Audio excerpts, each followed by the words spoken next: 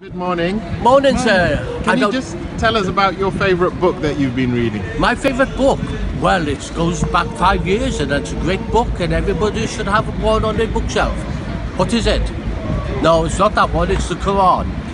How I got introduced to the Quran was I was on the plane coming back from New York. Yeah, that's over that way. Oh no, it's not. It's over that way. And the thing is, believe it or not really, this guy was reading a book. He left it on the seat when he got off the plane like me. And you know what, I chased after this guy and said to him, "Hey mister, you left your book." He said, "No, you keep it."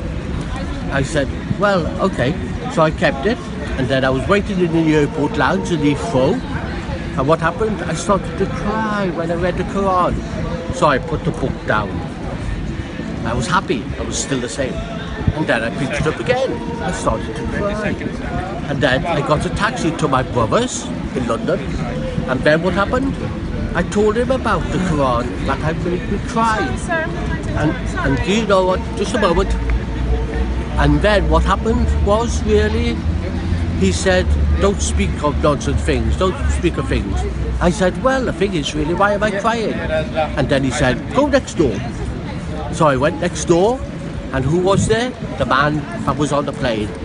And the thing is, name a number, any number.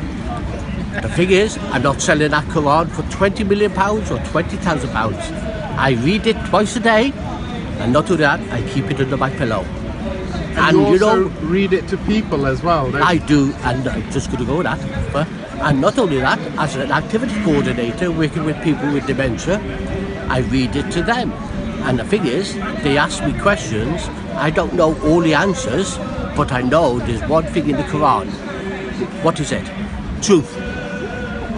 And if you was lost in the desert, or you was lost somewhere in town, you'd ask somebody away.